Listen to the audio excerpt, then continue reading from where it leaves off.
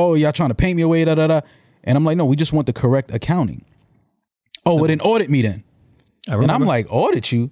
I don't like, fam, that's nasty. I'm not taking my niggas to court. Like, what the fuck are you talking about?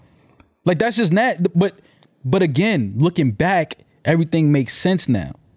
Like, everything is starting to come together and paint a picture, because it's like, yo, why do you always get so hostile and so argumentative when we're trying to just get the business side right and focused and taken care of? Which isn't even a large part of the business, honestly. It's not. There's so much more but it's like, fam, you got to remember, again, we're profit partners. We're percentage-based. We have a percentage-based contract, an agreement where we get a percentage off of everything that's coming in for the pod. So we have to see the money that's coming in. How else will we know what the fuck we getting? And then he had the nerve to say, one of the last conversations we had, he tells me, oh, you got a calculator, right? Yeah. And this is for me, this is when my story, this is when, for me, I was like, okay, I'm gonna have to pull away from this in a minute, because I don't even know who this nigga is anymore, and I don't know who this nigga think he talking to.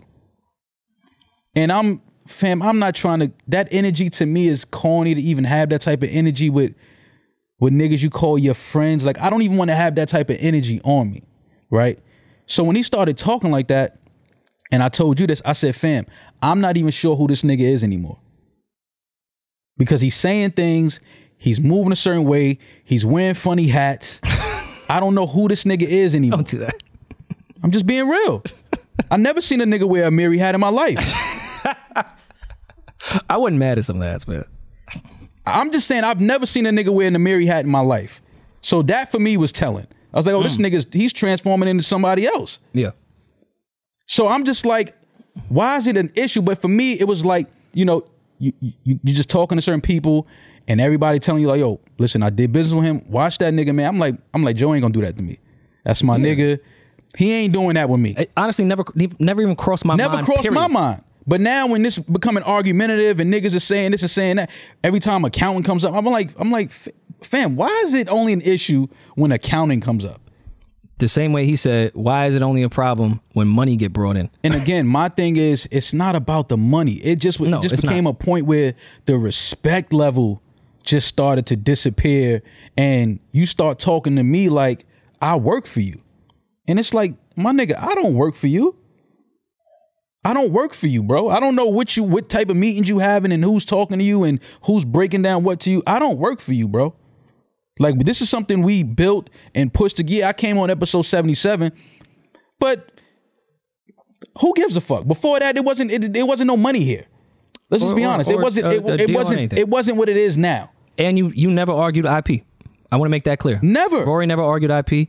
Maul never argued IP. I never argued that. It was never about that. I'm like, fam, I want this to be I want this to be as simple and easy as possible. This should be the simplest bag, the simplest money we ever make, because essentially what are we doing? We sitting down as friends and we kicking it. Yeah. We don't have to complicate this thing. But then after a while, once bigger checks start to come in, and once we're touring and all of this, it's like you start to see niggas moving certain ways, and it's like, all right, fam, it's just weird. Like, what the fuck is going on here? And for a while, my energy started to disappear because, like I said, I don't even know who I'm dealing with anymore at this point. Mm-hmm. And I know money changes niggas, and I understand that. No, it doesn't. Money doesn't change anyway. Money magnifies who you are. Makes you more of what you already are. It magnifies who you are. And I get it, bro. Like, I understand. And again, this is not an assassination character. Sorry to cut you off. It's not an assassination character because I don't want to go in the same route that they went. I'm not assassinating. Joe has done great things with money and great positive things, because I do think there is a good part of him. But there's also this other part. Right. Absolutely. What you're speaking to. Yeah. I think Joe has some amazing qualities. I think so too when he wants to. But I also, I'm learning because, see, you got to give shit time to fall the way it's going to fall. Yeah, you got to give time, right? time. And you got to just watch people. And, you know, I heard Joe say, oh yeah, me and Maul we never broke down a bag or bust down bread together, whatever he said. And I'm like, my nigga, that's not true. Like, but when you was still rapping and shit, I had you do verses for niggas that I know. I had you do videos with niggas that I know. Like, I had you through walkthroughs with promoters that I know, like in Connecticut and shit like that. Like, I tried to like bring shit to the table, like, but again, it's never about money for me. It's all about, yo, you my man. Listen, if it's some bread out here to get, go get it. If I know some niggas that's trying to do a party and they want you to do a walkthrough and all that, yo, here, let me set it up for you. But now, you know, that is bigger money coming in and all that. Shit just got weird, bro. Like, shit just got very weird for me. And I'm not good with doing weird shit. I don't do weird shit. I don't like weird energy from niggas. Like, I remove once I see niggas doing weird, funny shit, I just get away from that. Like, I don't even want to be around that type of shit. And now it's to a point where you saying things and, you know, you got other niggas in the room saying things and chiming in. And I'm like, yo, what's up with y'all niggas? Like, what the fuck is going on? So now I'm sitting here working. Now everything is starting to become really clear to me. Like, shit is starting to really become clear to me. Like, oh, you niggas been having little conversations and conspiring shit for a minute. You niggas been trying to like set shit, you know, playing shit with the chess pieces and try to set shit up to look a certain way for a while now, because now that the shit is out the bag, I'm starting to see everybody's true feelings on certain things. And people is talking about business that they don't know nothing about. They talking about contracts that they don't know nothing about. And I'm just like, fam, what the fuck is going on here, man? And then you saying shit, I lived with you. You making it sound like, oh, nigga, I wasn't. When you met me, I had money in my pocket, nigga. I might have had more money in my pocket than you had if we keeping it 100. I was always hustling. Always doing shit I shouldn't have been doing, that I didn't really want to do at a time in my life. Allegedly. But I'm just saying, like, I was always a nigga that if I had to go get it, I would go get it. So don't try to paint me like I'm some nigga that you found on the street and I was fucked up, I was homeless, and I was sleeping on your couch. I'm hiding detergent and all this shit. Like, what the fuck are you talking about? Let's talk about what you hiding. Because every time it's a talk about accounting, it's always some argumentative energy coming from you only, not from me, not from you. Never. I'm never arguing about money, especially not with my niggas. I'm not doing that. But if every time we present some shit about accounting and you want to start arguing to them, well, audit me then, fam, I'm never taking my niggas to court. And the first thing you say is, if y'all try to start a podcast, I'm suing the pants off of y'all. Who are you, my nigga? At that point, like, who did you just turn into? Everything that we stood for on this podcast all these years about, you know, corporate fucking over the creatives and this, that. Like, I've seen Joe do fucked up shit in business and music to companies and labels, but I don't care about that because they owe us anyway, so fuck them. Never in a million years did I think you would be sitting somewhere talking crazy about me. Not a nigga like me, a nigga that ain't been nothing but stand up with you. As long as you know me, I never did no foul shit to Joe. Never. In fact, I've gotten Joe out of situations where it could have been bad for him. You understand what I'm saying? Like, really bad for him. I can see having a different lens. I frontlined that. Me. When that shit happened with Consequence, my man popped on Cons. No disrespect to Cons. But that was my homie. You understand what I'm saying? That was my homie that frontlined that. He called, yo, nigga, Cons swung on me. Yo, niggas got to come down here. Say no more. But now you trying to play like I was some flunky nigga sleeping on a couch, like you found me on some corner and gave a nigga a roof. Oh, you fuck you think you talking to, nigga? And I don't mean to present this type of energy, man, but that shit, niggas ain't going to assassinate Mal's character. My shit been A1. Any nigga that know me, that had dealings with me, my shit is A1. So don't ever sit nowhere on no fucking platform and try to make it seem like you came and saved me from the streets or you scooped me up off a corner and I was in front of 7-Eleven stinking and shit. We not doing that. We not doing that. That's not happening. I don't like doing this shit. Mal's real cool. You know, I don't even put this type of energy out there. But when niggas try to defamate my character, I don't play with that. You could steal from me. You could take money from me. You could do whatever you want. But one thing you not going to do is defamate my character and try to put me out here to the people like I'm some nut ass nigga. We not doing that. That's not never. Fuck this podcast. Fuck this money. Fuck all of this shit. You not going to defamate my character, my nigga. I've been too solid of a nigga. Too solid of a nigga for you to ever sit somewhere and try to defamate my character. We not doing that. When you said that fuck shit you said to me at Park's crib, talking about you, this is none of your business, I knew what it was then. And I told you that, Rory. I said, yo, Rory, it's over. And he was like, what you talking about? I said, fam, this nigga just told me this podcast is none of my business. Looked me in my eyes and said, it's none of my business. That for me said everything. You finally just said it, but you been feeling like that, nigga. You been moving like that. You just finally said shit. it. We're naive and thinking friends. Because I'm thinking you my man. There was cues to it. It's plenty of times we traveling, we touring. I'm like, yo, fam, how am I getting the same payout when we sell 1,500 seats and we sell 2,000 seats? You think I'm stupid? How am I still getting the same money for that? That don't even add up. It don't even make sense. But what we did, that's the homie. We'll fix it. We'll figure it out. Let's just keep it moving. Let's just keep growing the show. Cool. But enough is enough, fam. Like, I'm not the smartest nigga in the room, but I'm not the dumbest nigga either. Not the dumbest nigga. I'm humble. I'm forgiving. I'm laid back. I'm relaxed. I'm chill. I'm all of those things. I'm not stupid. I could play like I'm stupid. I could act like I'm stupid. But sooner or later, I'm going to pull you by your coattail and say, yo, fam, let me holler at you real quick because I peep game already. And I just want you to know that we're not doing that. And for me, that's all it was. And when he told you to miss a few episodes, when you sent me that text, I'm like, okay, this nigga trying to play the boss card. Well, no, he also said that he told me to take Tuesday and Friday off. Again, we not. I don't want to get into the text. It's lies. It's just lies, fam. And if we like, fuck it, it's over. Me until we had to talk, right? And then said, "Yo, let's get in our respective corners for the next month." And then came back and said, "Yo, we abandoned the pod, even though it was some shit that you agreed upon." But listen, actually, it was your idea, right? But all of that, let's go to our corners. Cool, we agreed to it. But we can't go to our corners and then you pop up on a show that I helped build and Rory helped build with two new niggas, and no disrespect to them. No disrespect. I don't even want them to feel like it's negative energy towards them. It's none of that. No disrespect to them. Ice and Ish. I'm just saying. They good people. You tried to make it look away. What you tried to do was you tried to move us out, prove that you can keep the show going without us, because all you really want to do is put two niggas on there that's going to take a salary, because that was your thing with us when we started talking about accounting. Yo, when this deal is over, I'm putting y'all on a salary. What's the first thing we said? It's not happening. It's not happening. You putting who on a salary? Mm-hmm. Salary? No, I remember the conversation. That's not happening. And this was before the Spotify, or in between the Spotify deals. This is what I'm saying. Salary, who, me? After we done put all these years in and all this sweat equity trying to build this shit, salary, me? And on top of that, let me backtrack even more. When we were talking about percentages, three of us was in the parking lot of Totowa. Yo, we should do this percentage, cool. And then we started talking about numbers on like some fun shit, chilling, like, yo, we could probably get this amount from this. Yo, I wouldn't give y'all that percentage off that deal, though. And we was like, Joe, that's not how percentages work. Right. I wouldn't give you that much money. Right. And you naive. I'm thinking we just joking around type of shit.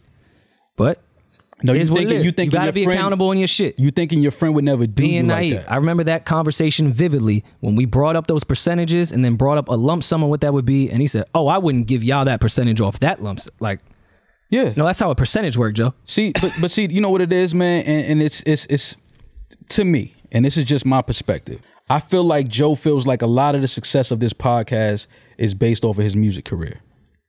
Right? I feel like he thinks it's a trickle-down effect from his music career to the podcast. And my thing is, it's not. I've been in some of these cities when you were a rapper, Joe. I've been in some of these cities. It wasn't, this many people weren't showing up for you. And see, and again, through all of this, I've had time to replay some shit in my head, and you know how certain shit has started to like come together. And he said something at the Highline Ballroom show we did when we were in the dressing room. He had went outside, he had recorded the people wrapped around the corner, and he came back and he said, yo, I got these niggas wrapped around the block. I got the line around the corner. And I looked at him and I said, Joe, you don't have the line around the corner. We have the line around the corner. Because you've done shows here before and you've never had the line around the corner. You've done shows in Philly and you've never had the line around the corner. You've done shows in Boston and you've never had the line around the corner. And that's fine. But it's like the ego, the greed. I get it. It just becomes too much, and it's like, and to his right too on personality. Yes, he has grown a large part of his personality outside of rapping with a huge fan base. Cool. Which is why you get the percentage you get. Which is why he gets. Which is why you get the percentage you get. Well, I'm not nigga. I'm a regular nigga from uptown, bro. Yeah, I didn't come here with no fan base. Like, I get it. I'm gonna take my little percentage and chill. But you're not gonna jerk me on my percentage that I took. This whole crazy value conversation that everyone's been debating about us and this and that, and yo, they don't do shit here. They do a bunch of shit over here, this and that. Mal and I have never said we're these crazy personalities ever. Never said it, bro. I've never bragged about what I do. I'll gladly admit that. I didn't have an audience. You know, I was known in a couple circles. Fam, I like talking with my friends. That's it. There's value amongst the three of us. Now, do I think Joe has crazy value by himself? Do I think you have crazy value by yourself? Do I think I have crazy value by myself? Yes. Whatever you think that value is from a number standpoint, whatever. But the three of us together with some different type of value. And let's recognize that. Let's just recognize that. I never walked in that pod and say, yo, I make this shit. Yeah, but that demeanor was never presented from this side. Ever. Like, I'm not, you know, I see the people online, they saying, oh, y'all, you know, Joe made y'all. Cool, if that's what you want to, but there's a reason he called me and asked me to join the pod, fam. And no disrespect to you, Rory, but when I came on, I feel like I made this shit more palatable. I agree. I feel like I made this shit more cool. I feel like I gave this shit a different energy. Like, no disrespect to nobody. You my guy. You know I fuck with you. But I just I'm just saying, I feel like he knows that though. So then say that, nigga. Don't let Charlamagne come on the show and have to say it. Why you don't say it? I remember when you had come on in the second episode, Joe and I were still in the talks of the girl thing, still at that point, because we want to. Yo, Mal, let's just be the guys podcast. Mal killing this shit. And but my only problem. And I also don't take any. People are just weirdos in that type of. I don't take offense to that. No. I'm not what you did when you came on. I'm not taking offense to it. I'm just saying that he don't speak up about that shit. He don't be like, nah, you bugging. Like, nah, my man, they got value. They bring shit to this. Like, he let these narratives run and he play into them like, of course it's like, fam, like, I see all of that, but he know that I don't give a fuck about that. Like, he know that I'm just the type of dude like, nigga, I don't care about that, man. Like, nigga, we having fun, we busting it up, we making some money. We looked up one day, we had an audience. Cool. Yeah. But my thing is, like, we gotta put your ego and put your ego to the side, homie. Put your ego to the side. Like, it's not that it's not that serious. Like, what you doing right now, what you did to your niggas, the way he up there talking about me, the way he up there talking about, that's corny. Like, that's corny shit to me, fam. Like, you saying things that really offend me. Him saying Rory's measly ass and that I was trying to manipulate shit. Let's be transparent and tell the truth, Mo. Because I'm the only one that was talking to him and was talking to you. Right. I was trying to save this fucking podcast like you would not fucking believe. With two people that were done with it. Joe was done with the shit. You were done with the shit. And I'm the only one sitting here trying to keep this shit going. So when Joe brings up these words like measly, yo, you lost your leverage. Leverage on what? What is this narrative talking about leverage? I didn't go into any type of thing to have leverage. Again, I'm trying to save our fucking podcast, and these are the terms that need to happen, which is terms we agreed upon 2 years ago. I'm not looking for leverage. Right. If I was looking for leverage, that would come in renegotiation. Right. I'm not as fucking stupid as you think. Right. Stop with these narratives to dumb people that just think you smart. I wasn't looking for leverage on anything. I was trying to save this podcast, and I talked with my mans, and I talked with you, and I put together a list of what would happen on top of the things I needed as well. You said you was going to meet them, said, oh, wait, that's all y'all need? Right. And then didn't meet them. Right. And then you was wondering why this didn't happen. Right. So I'm the one manipulating shit. You came to me and said I could easily make this shit happen. Came back, nothing happened. Right. And another thing that I've seen people say, oh, you riding with Rory. I'm riding with what's right. Did anyone ever think you was doing what was best for you and I was doing what was best for me? And we wasn't even riding for each other? Right.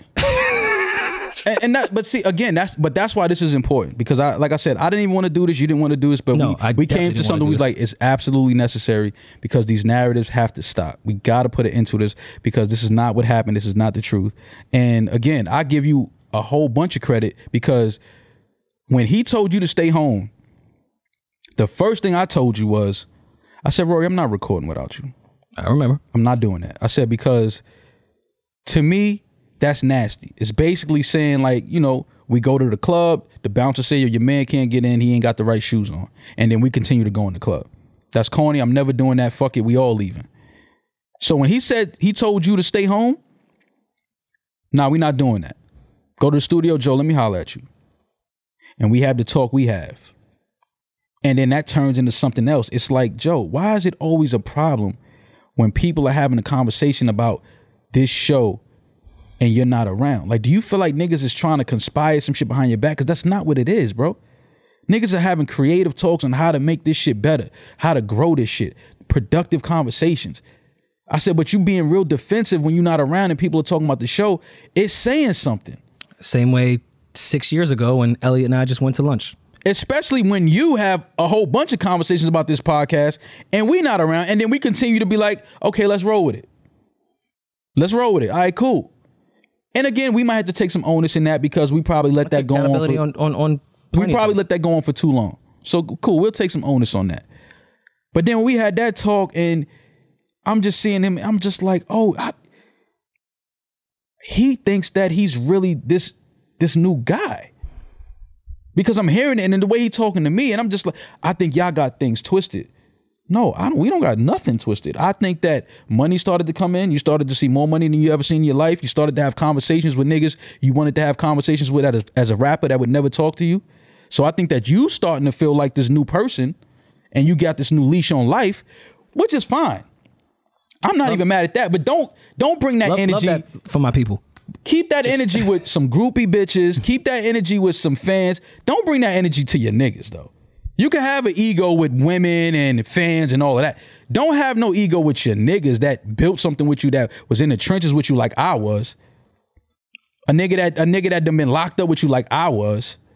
And if you remember the conversation the three of us had that we thought was productive, he said, yes, I like my ego. My ego is important in certain places. I should channel it better, but I should never channel it the way I channeled it with my friends.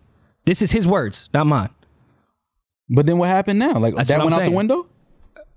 Because we had a 5-hour conversation at his house. We thought we made some progress. And be clear, I got to give my guy Rory props on this too. I was done with the pod after that conversation we had. I was done. That's why that measly word and that like you ain't gonna never look me in my eyes bothered me so fucking much. I'm like, fam, I was the one trying to keep this shit together. I'm gonna give you that credit because I told you, I said, Rory, I would never sit down with him again. I said, because I can't fake it. That energy, that chemistry, that laughing shit, the fun, it's not there no more. When you look me in my eyes and tell me after all these years, all this grinding, all this building and pushing that we did, you tell me that this shit is none of my business, I could never unhear that, fam. I can never unhear you say that to me. And granted, maybe there's a bunch of adjectives for me trying to force this podcast to keep going. It's not measly. It's not liar. It's not manipulator. No. Listen, and I'll have your back on that. It was never that with you. Did I force something? Maybe. Did I try too hard to make sure the shit No. Because I really thought we could get back to it? Maybe. No, you know what you did? You did what you were supposed to do as a friend. Like, yo, fam, let's just make this shit right. Let's just make this shit right. Like, fuck it, man. We built something dope. This is just a bump in the road. Let's patch this shit up. Let's keep it moving. Yeah. But I'm gonna be honest. Like I told you, I said, fam, I'm done. I had a 3-hour FaceTime with Royce, and we talked about everything. And I text Royce afterwards after you called me, and I thanked Royce. He talked to me about a whole bunch of slaughterhouse shit. He talked to me about a whole bunch of, and it was like, but I'm telling Royce, I'm like, fam, just in the way, again, he had to pull up with Crook. Never put it out. I watched it. Never put it out. But it's a great pull up. He said something in that pull up that when I saw it, it stuck with me. And when the shit fell apart with us, that shit played in my head. And him and Crook were talking about, Crook said something to the extent of, but bro, we have a contract with them. We gotta honor our contract. We signed this, we agreed to this, we gotta honor that. And Joe's response was, I don't give a fuck about no contract. I don't honor no contracts. And Crook just laughed like, all right, well, if that's how you feel, what are we even talking about? Like, it's no talking to you. Mm-hmm. And when he said that, I'm like, you don't honor no contracts. Well, and here we are today. Well, also, let's get into some of that conversation that we had where Joe was saying, because I want to make this as fair as possible. And I don't like to speak for people unless I speak for them. This is correctly. All the truth. No, I know. That's why I could sit here comfortably. What color is this? Is this like what's this? Pistachio? Let's call it pistachio. I'm sitting here in my teal. I'm in my teal pistachio. My karma is beautiful. My aura is. I'm great, man. Joe said he didn't even honor our contract and overpaid us because he said he looked at our contract and saw what that money would have been off our percentage base and said, "Ugh, I don't like it." I want this to be the last time we talk about this, so I'm even going to put in his good points that he said. Right. Which, again, I'm not sitting here saying I didn't believe my mans when he said that. Right. Right. I did. Okay, cool, yeah. And I said, thank you. I said, yo, thank you. Yeah. That's fire. That's some real solid, real man shit to do. Right. But when we go back to the points of when we get in our respected corners, let's figure out what makes this work for our friendship and the business side. Mm-hmm. Accounting got brought back into play from when it stopped with the pandemic. Mm-hmm. And everyone made it clear, I don't care how far you dance around it, just throwing numbers in an Excel spreadsheet is not accounting. Not accounting. So yes, did I get accounting that said I was overpaid? Did I get accounting that said Joe is the greatest guy on earth?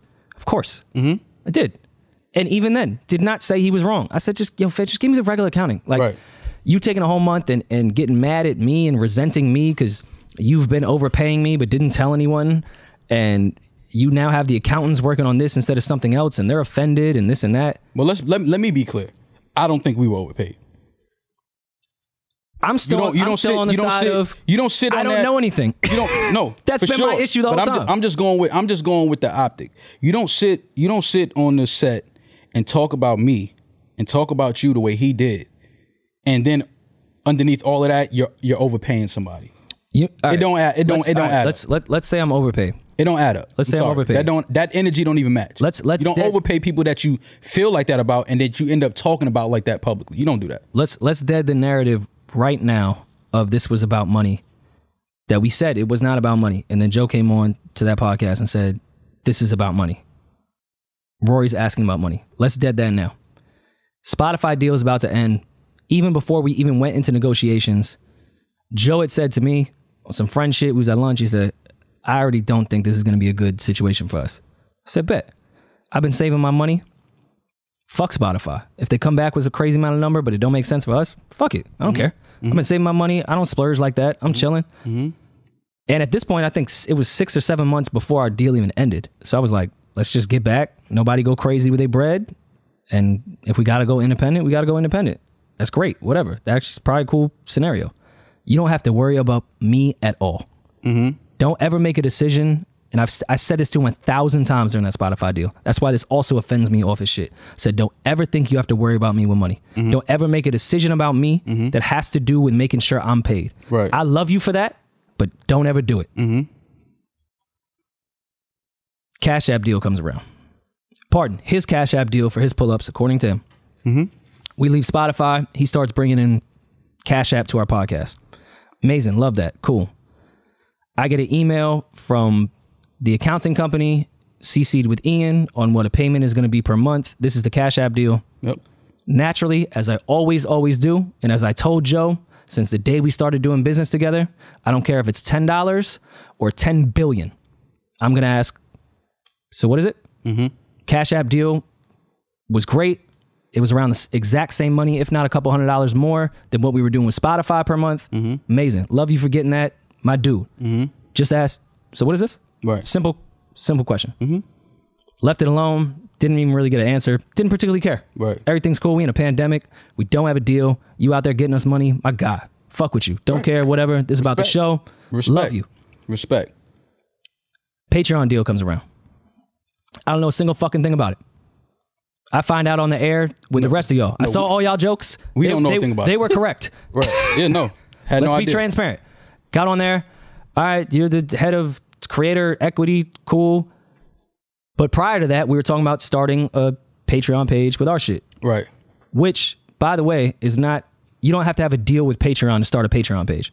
Right. So when we have conversations prior to this, I'm not thinking, okay, this is a Joe deal. And I also asked, I even asked his manager, is this a Joe Budden network deal? Like, is this going to have See the all Thing the other Is? Shows, right. Karen, like, just because, and not even on some crazy shit, just on, well, let me just try to figure out what this is so I can know how to move with it. I'm not here to disrupt things. I'm just asking what the fuck is going on. Right. He gets on there. We congratulate him for his position. Still love you, Joe, for getting that position. That's amazing. Patreon's great. I get a call from Ian. Hey, the accountant's going to reach out to you. This is going to be the monthly fee for Patreon. Yep. Was the number crazy per month? Absolutely. Good, great money. It's a lot of fucking money. Great money. Lot of fucking money. Mm-hmm. When I see a lot of money, do I automatically think, oh, there must be more? No. I just ask, so what is this based off of? Because from my understanding, at this point, this was a Joe Budden podcast thing. Mm-hmm. What his manager said. Him and his manager, Ian, shout Ian. Again, I'm not here to assassinate anyone's character. I say to Ian, yo, I've been stacking my bread. I'm fine. People look overworked and we're doing a lot of shit right now.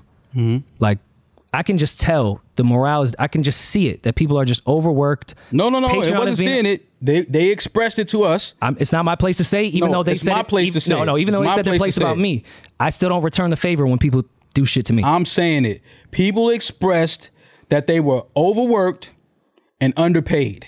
So I say to Ian and Joe, I don't care what narratives you spin, anything, whatever. I said to Ian, don't pay me this month or next. Don't give me